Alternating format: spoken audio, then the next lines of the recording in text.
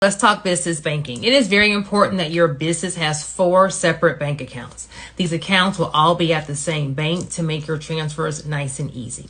The first account you're going to need is going to be an income account. That's where all your cash deposits, all your credit card deposits will go into. We're going to use this account statements for any kind of loans or credit applications that we're going to do because they're going to be nice and clean. We're going to make sure this account is never negative. The second account we're going to have is going to be an expense or an operating account. This account will have a check card and business checks. We're going to write all of our expenses, swipe the card for all expenses. We'll transfer money daily, monthly, weekly from the income account to your expense or operating account.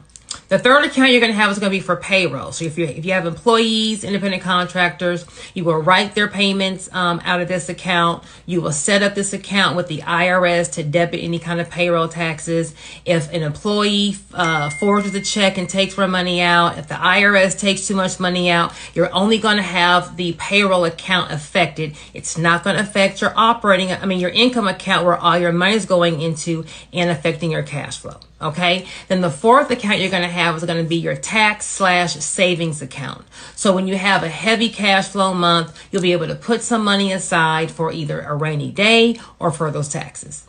See you at the bank.